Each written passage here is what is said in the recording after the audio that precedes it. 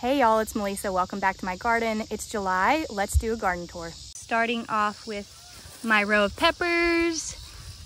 My jalapenos that I overwintered have been doing really good.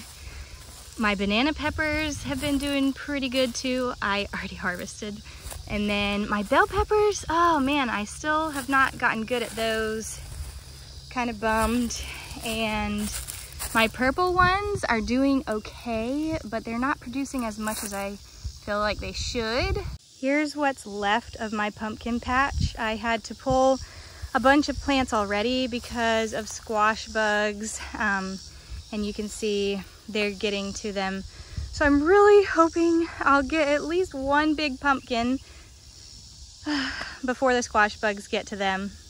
I got a bunch of little white ones. I harvested all the corn I could today because I saw that groundhogs had gotten into my corn and they pushed it all over and I guess ate a lot of it. But I was able to harvest and salvage some of it. Not as big a harvest as I had last year and the year before, so kind of bummed. I've got dill in a couple places in my garden and I'm definitely gonna grow more next year, but it's been doing really well. My tomatoes are getting out of hand.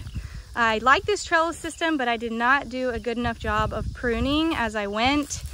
It's been a busy year, but this one's falling over. I'm getting a lot of tomatoes anyways, but I have had problems with hornworms this year.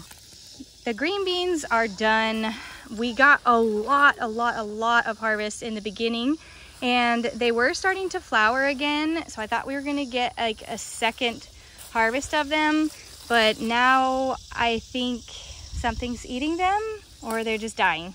My cucumbers always do really well. I've got slicing and pickling cucumbers. They're coming to an end too, which I've got plenty from them. And then I did do these cucamelons, but I've only harvested a few off of them. So I'm gonna try them maybe in a different spot by themselves next year. My sunflowers are all dying back and I think I'm gonna try to harvest them for seeds this year, which will be the first time that I do that.